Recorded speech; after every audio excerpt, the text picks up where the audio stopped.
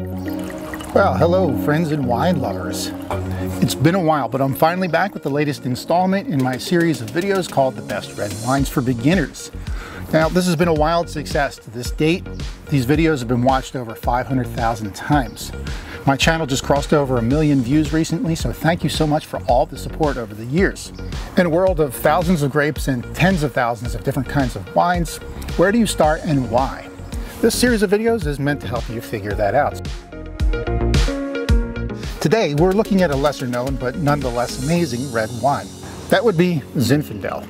It's enjoyed worldwide, but not as much as some of the other famous red grapes. So why is that? Let's talk a little bit about Zinfandel's history. I'll give you some tasting notes and some food pairing suggestions as well. And by the end of this video, I'm sure you'll love it too. When I conduct wine tastings, people tend to bristle a little bit when they hear the name Zinfandel. The first thing that comes to mind is a cheap, sweet blush wine. Even though the blush years were a short-lived trend in the history of this grape, sort of a teenage phase, if you will. Unfortunately, that short-lived phase left an indelible impression about Zinfandel that's been hard to shake.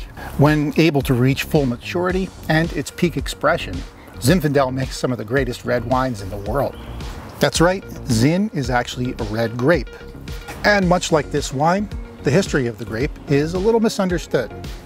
For years, California laid claim to Zinfandel. The story was that it had been brought from Europe in the 1860s by a Hungarian prospector named Agustin Horaszty.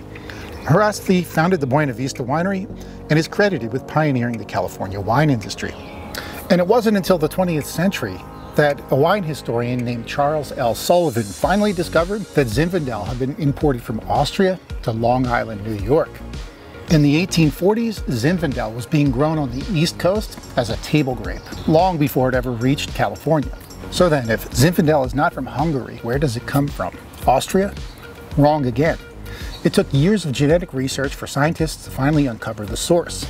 In the 1990s, it was finally determined that the grape was identical to a red grape growing on the heel of Italy, known as Primitivo. So, mystery solved, right? Except there was still one problem. Further DNA testing revealed that this grape had ancient relatives in Croatia. Upon further testing, Zinfandel and Primitivo were further connected to a rare Croatian grape called Krujlenak Kastelanski. Krujlenak Kastelanski. Wow, unless you're Slavic, that's a real mouthful. And that grape was so rare that it was almost extinct. So Zinfandel comes from Croatia by way of Italy, by way of Boston and New York, and ultimately to California, where it becomes the primary grape grown and used in winemaking from the times of the gold rush until Prohibition. And now comes that sort of awkward teenage phase that I was talking about before. In post-World War II America, winemakers had so much Zinfandel on their hands that they didn't know what to do with it. And this is the moment in Zinfandel's history where it becomes probably the most popular wine in the United States, and according to some, quite possibly the worst. And to this day, that unfortunate reputation still precedes it to a certain extent. When people hear the word Zinfandel, they automatically assume it's going to be that cheap, sweet blush wine that was popular in the 60s, 70s, and 80s. As we now know, Zinfandel is capable of so much more. So let's talk about its characteristics. Zinfandel comes from a part of the world that's relatively warm, but not hot. Croatia and southern Italy are both categorized as having a Mediterranean climate. So naturally, the grape does well in temperate zones where the growing season is sufficiently long, warm, and dry enough to really get those grapes ripe. And this is why Zin thrives in California, where it's still the second most planted red grape behind Cabernet Sauvignon. There are some newer locations in the southern US, like Texas, that are growing it to great results. The vine tends to do best in dry soils, and when it's really happy, it can live for a very long time. Many of the world's best Zinfandel wines come from vines that are over 100 years old. You'll often see this feature called out on the label. Zinfandel grapes are typically high in sugar, which correlates to higher alcohol level. If you take a closer look, you'll notice that most Zins are pretty bold. This one here is 16.5% ABV, which is pretty big.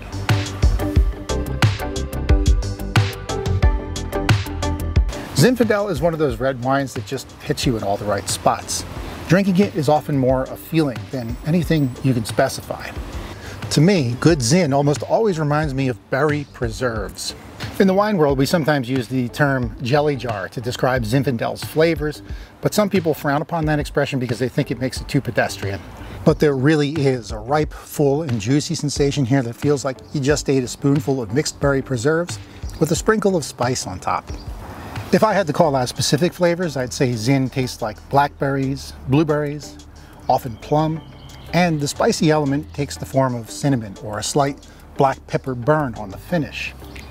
In Italy, Primitivo tends to be less bold and muscular and presents tart flavors and even herbal notes. Here's one way to think of it.